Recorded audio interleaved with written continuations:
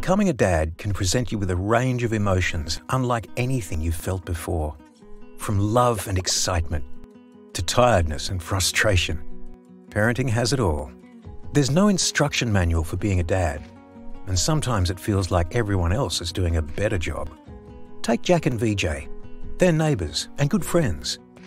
They both like to keep fit and often go to the gym together. When Jack and VJ found out they were going to be dads, they were thrilled. But as time went on, Jack started to worry about the sheer volume of change a baby was going to bring to his life. How would he cope with all the responsibilities? What if he got sick or lost his job and couldn't pay the bills?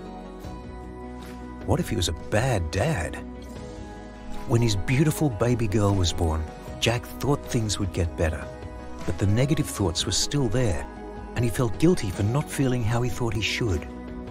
Jack considered telling someone, but he always compared himself to VJ, and he seemed to have everything under control, so Jack said nothing. When Jack stopped going to the gym, VJ invited him round to see how he was going. Jack finally broke his silence and told VJ how he'd been feeling. VJ smiled and said he'd actually had similar thoughts just after his son was born. VJ's doctor told him it's normal to feel you're on an emotional roller coaster when you first become a parent. But if worries interfere with daily life and you constantly feel overwhelmed, you need to talk to someone. Sometimes it can feel like the weight is on you to be the rock for the family.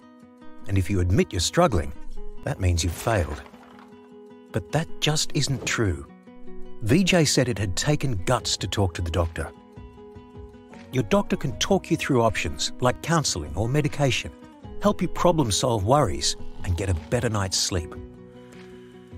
Jack listened to VJ and went to see his doctor, who also showed him a few online resources. He was relieved to find out he was actually just like a lot of new dads who had similar thoughts and worries.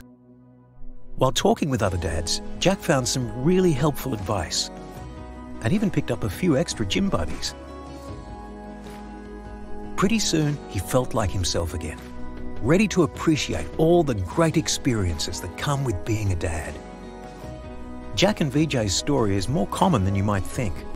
If your thoughts and feelings are getting in the way of enjoying dadhood, talk to someone or head online to beyondblue.org.au and panda.org.au.